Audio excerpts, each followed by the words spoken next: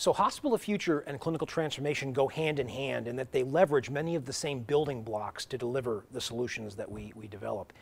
In hospital of the future, we redesigned the model of care, we redesigned the core operating strategy, and ultimately inform the design of the actual physical plan. In clinical transformation, we're not changing the physical design of the facility, but what we then do once we redesign the core operations and the care delivery model and the level of technology and all that good stuff, is we actually implement the change and measure the outcome.